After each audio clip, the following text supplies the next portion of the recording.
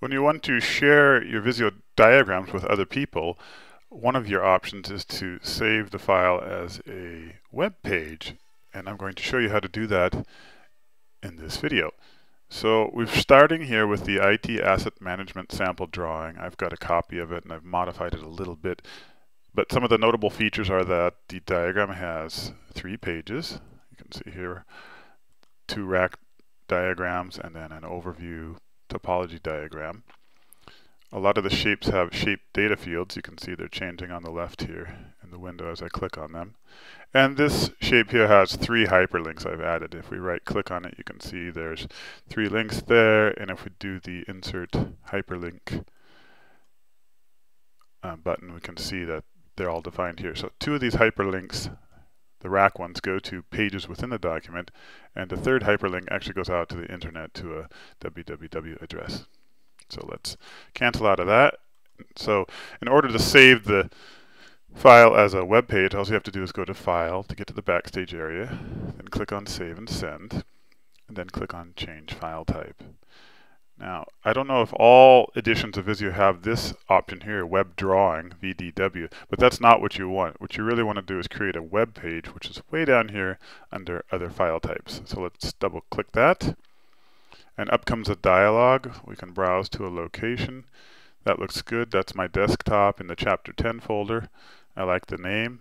And if you are a Pro or Premium user, you'll have these extra buttons here that allow you to tweak some of the settings on export. Standard users don't have that. I think it's an accident. Microsoft didn't intend to make you pay more for customizing your web output. There's just some set of odd circumstances that caused a bug that these buttons don't show up for standard. So we can only hope that a patch or a fix of some sort comes out soon, so you guys can finally tweak your web export. So we've got IT Asset Management.htm, so that's not a Visio drawing. That looks good. We're saving as a web page. Let's click Save and see what happens. So Visio does a little bit of work. You'll see some status bars turn green, and our default browser opens up, and you can see we've got a web page. This is Internet Explorer 9. We've got 3 pages we can click on and jump to, but you'll notice the pages don't fit very well in the diagram. And you also notice down here at the bottom that there's some Internet Explorer restriction thing going on, where if I allow the block content, you'll see a marked improvement in the way that drawing is presented inside the web browser. And what you can see is now we've got a drop-down list that takes us to all the pages. You have to hit the green button after you select. You can see that the whole drawing fits nicely in the page. And over here you've got a pan and zoom control that looks very much like the pan and zoom control inside of Visio itself. So I can hit the plus button and zoom in. You see we get a little zoom rectangle that allows us to move around the drawing really nicely. We can resize that as well to get back. Well, let's go way in, and you'll notice that this isn't an image. This is some sort of vector representation because the graphics are staying smooth no matter how far in we zoom. This isn't a bitmap. It would look rough and jaggy if it were. So let's zoom back out again. You'll see here there's details that says Control click a shape to view details, so we can actually come over here and hold down Control, and you'll see that all the shape data fields have been exported as well, so we can actually see the data behind each shape within the browser. So a little bit more interaction than just a picture would offer. If we go back to the first page, you remember we had 3 hyperlinks on this shape.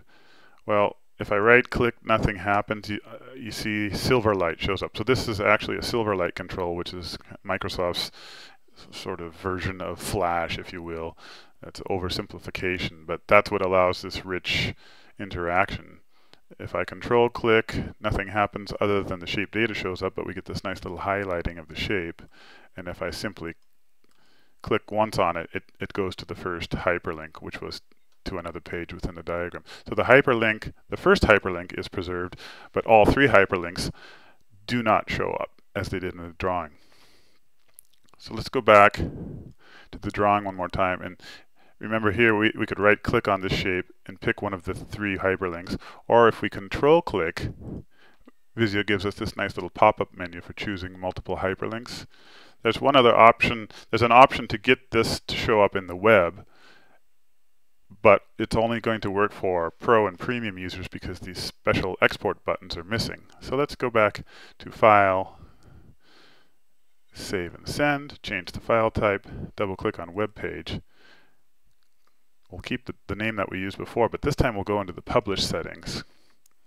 And under Advanced, instead of choosing XAML, which corresponds to the Silverlight control that we saw earlier, we'll pick VML, which is also a vector format, but it's an older format that's probably going to go away and actually requires the use of Internet Explorer.